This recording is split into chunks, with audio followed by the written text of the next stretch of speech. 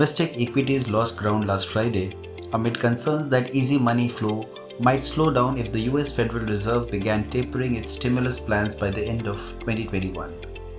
Further, a rampant spread of the Delta variant of COVID-19, faltering global growth, and regulatory crackdown by China soured sentiment on the bourses.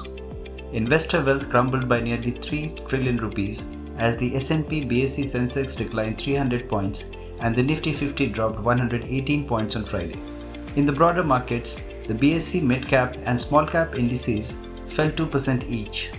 Metal stocks were the worst hit on Friday as fear of an increase in interest rates, taper tantrums in the US, and elevated inflation hammered stocks.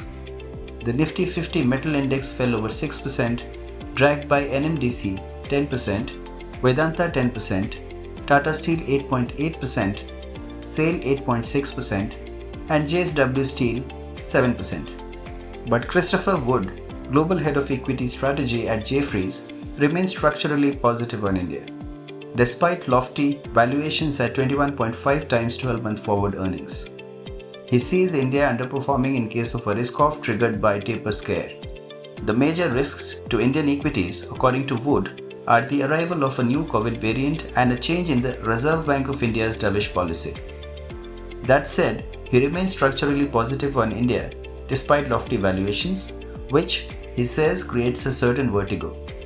Against this backdrop, all eyes are on US Fed Chair Jerome Powell's address this week at the Jackson Hole meeting, scheduled between 26th and 28th August. A Bank of America survey suggests 28% of investors expect the Fed to signal tapering at Jackson Hole, 33% think it will come in the September FOMC meet, and 23% expect it to be in Q4 of 2021. Overall, 84% of fund managers expect the US Fed to signal taper by the year end and view China policy and taper tantrum as the biggest tail risks to markets. That apart, US GDP data, progress of the Delta variant of COVID-19 and its implications on global growth, listing of Nuvoco Vistas, Aptus Value Housing Finance, and Chemplast Sanmar, and monthly FNO expiry will guide the markets this week.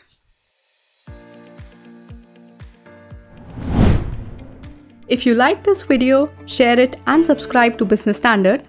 For more news, views and insights, log on to www.business-standard.com. Do also follow us on YouTube, Twitter, Facebook, Instagram, Telegram and LinkedIn.